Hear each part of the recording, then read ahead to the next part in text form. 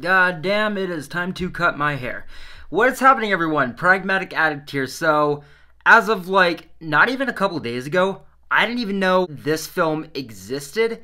And when it comes to Korean films, like Korean horror especially, if I can help it, I try not to miss them. And that is solely just being a person that lives in the US. When it comes to Korean horror, we don't exactly know how much access we're going to get to them. You know, films like, for example, A Tale of Two Sisters, which I have seen once. I think I actually saw it on streaming, and for whatever reason, you can't find it now. Now, this film called The Ghost Station, this was a film that was slated to be released on DVD and Blu-ray, as well as VOD on December 19th, and there was actually a pre-order for the Blu-ray that was like, I don't know, 20 bucks. And I was this close to just biting the bullet and going for it because I didn't want to risk it, but I was like, you know what? If worse comes to worse, I'm seeing that duck movie, Migration, this week, so if worse comes to worse, I just don't get that extra review. But the film did actually release on VOD. I just rented it off of Amazon for like $4.99, and I just finished it. Now, what I want to say is that this movie is only 80 minutes. And right off the bat, what I want to say, after starting it immediately, is that I knew what this film reminded me of. And not only what it reminded me of, but this is before I actually looked it up and was like, holy shit, that is what it's based off of. But this film reminded me so much of the Bong Chan-dong Ghost, which is a very popular ghost thing that it's like a ghost story that I saw online when I was in middle school, I believe. A lot of people know about it. It's a very popular thing, and that's what it reminded me of. And then when I was looking up the Bong Chan-dong Ghost, I realized there's actually a prequel manga called The Ghost Station, and there was things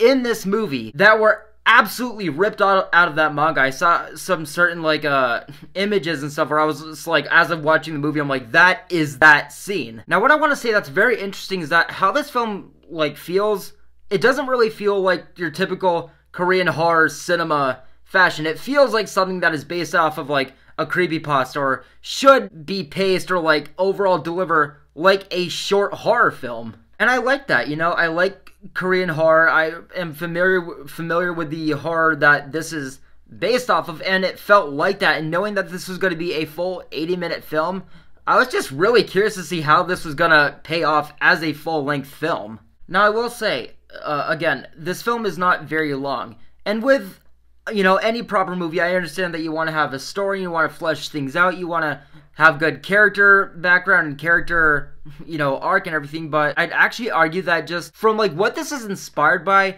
with its atmosphere, with how it should feel, for example, a short horror film, I feel like fleshing out characters in a real, genuine storyline, it's just not needed. In the very least, I feel like it should be secondary to the actual horror elements in the film. Again, with a short horror film, you know enough of the characters, you've seen enough character, and you know enough of a story, at least, enough to kind of get the idea. But with a short, limited runtime, you're mostly seeing horror. I mean, that's what you clicked on the video for.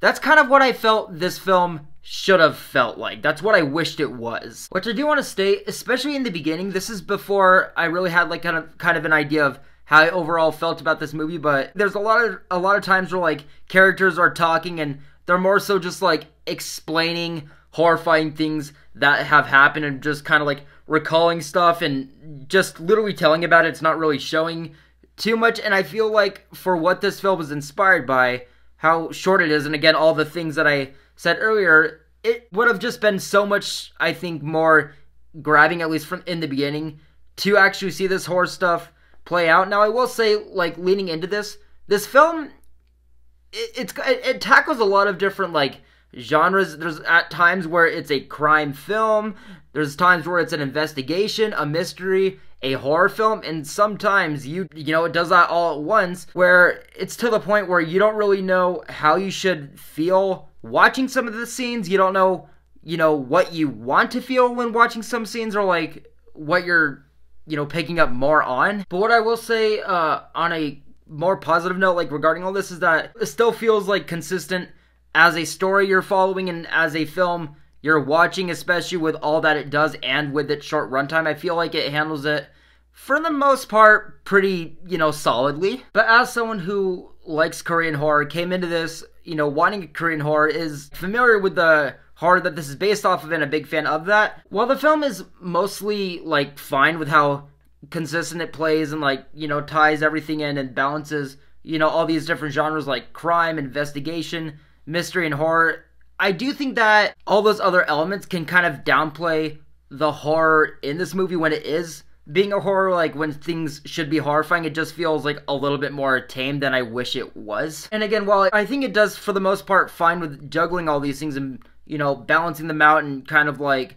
mashing them together, there are times, again, where, like I said earlier, you really don't know how you should be feeling, what you overall want, or even more so, like, what the film is mostly trying to, like, give off. Like, for example, there's a lot of scenes where our main character will be, like, interviewing people at the station, trying to figure out, like, the story and the lore behind it, people that are, like, related to deaths and everything, and the people that she's interviewing, for example, there's, like, things that are horrifying and horror-esque that should be horrifying that are happening, but you're also fixated on, like, what she's asking him and how he's responding and, like, what overall, like, story progression we're getting, as well as, like, the overall tone of the scene. And it just doesn't give you a whole lot as far as, like, reward, as far as, like, what you're getting out of it, reacting to and reflecting on, and you just don't really know how to feel. And it was just kind of like, I just didn't take a whole lot out of as far as, like, a concrete feeling, and it just kind of, like, missed a mark that I think could have been a really interesting takeaway. Another aspect that I found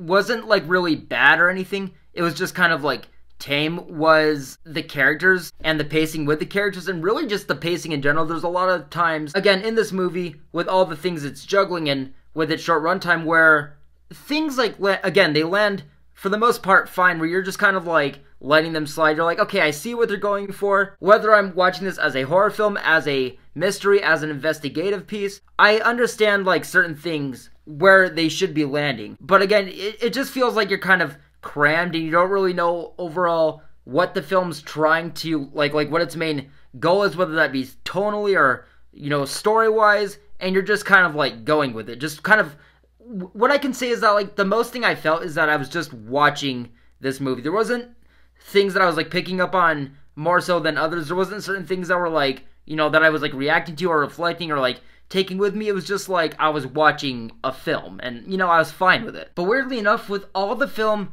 has to work with and how short it is, and for the most part how, like, fine things are, especially getting to the halfway point, I don't really know why, but a lot of things just suddenly kind of felt like just like the film wasn't caring enough about them, or it was just throwing things away. Certain characters start just feeling like they're actually part of a movie more so than anything, and it just kind of, like, pulls you out of what, you could have been attached to, or maybe what you were actually taking seriously. Like, for example, there's some, like, repeated humor that just doesn't land. Like, for example, there's this one character that, like, more so than anything as a characteristic, what we're mainly seeing him do on screen is just pranking and jump scaring his friend. And the first time I was like, oh, I get it, yeah, that could have worked as a jump scare, but, like, if anything, this shouldn't have been something where, out of all that they could have worked with and all that they were actually working with how short the movie was, this should not have been something we should have started to see coming. It just felt completely useless and was just kind of, like, pathetic. Another thing, going back into, like, how characters can start to feel like they're actually part of, like, an actual movie, I'm not gonna go too much into this because it's sort of, like, goes into, like, what the movie's overall, I guess, like, goal as far as a story is. But one of the things that goes into the mystery and, like, the horror and the lore about this movie is that a lot of these characters are just, like, randomly having scratch marks all over their bodies. And one of the characters, our main character, our investigator, is talking to this character, and they're like, why do you, like, where did you get all these scratch marks from? Why do you have these? And the character's just all nonchalantly like, oh, I just kind of woke up with them. And it just goes on in the next thing. So it's like, it feels like they're not taking this as seriously as they should. This movie isn't as strong or as horrifying or as, like, engaging as it should be. And I would go as far as to say that, like, the worst this goes to is that it could actually be to the film's detriment, where it was a thing that by the end of it I was really annoyed, because I was like, for the most part, for most of this movie, I knew how I felt about the movie. I knew how I felt, like, overall. I was like, well, is this movie good? Is it bad? Is it fine? I had that taken care of, and then by the ending, this went so far to the degree where I was like, I don't know how I feel about it now. And that is just the worst feeling after you finish a fucking movie, where you're like, okay, I know how I feel about this movie. I know where it's landing with me. And then that ending, just certain things just pile up and like hit a certain nerve so much where you're like, I could have given this a pass, but where do I, like, what is the next thing below that? And even the scares at times, especially in the last act, they do start to feel like more traditional and bland and even like recycled and repeated at times. Things can even come off to the point of being laughable, and there's also just some unintentional nods, I think, to horror films that you're like watching a movie like this, not even just while you're viewing it, but before you go into it, you're kind of going to this movie as a fan of, you know, certain films like up this film's alley that are gonna come to mind, and there are nods to certain horror films, those horror films that play out in the movie where you're like, what a fucking coincidence. And I just think that from this point on, and especially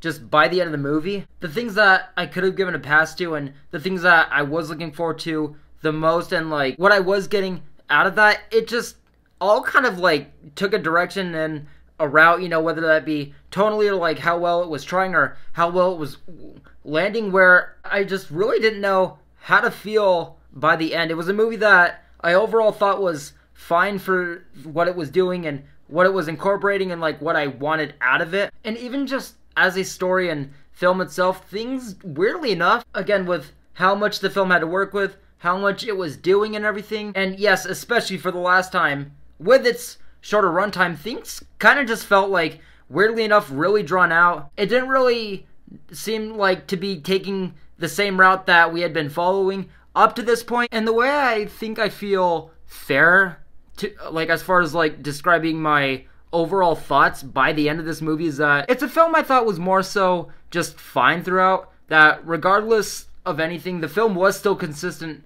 with its story as a film, whether that be an investigation, a mystery, or a horror, and by the end made what was already just fine more than anything kind of go to waste. And I'm feeling at least on the strong mix side with this one. Again, there was a lot of potential with this one, and I think that for what it was following and for how it was doing things, it was handled pretty much fine, but for a film inspired by something so strong and just landing lukewarm overall, I just can't fully recommend this one. So guys, that is going to do it for my review on The Ghost Station. I have a review of Migration coming in just a couple days, so look forward to that. But with all that being said, guys, that concludes it for this review, and I'll see you in the next one. Take care.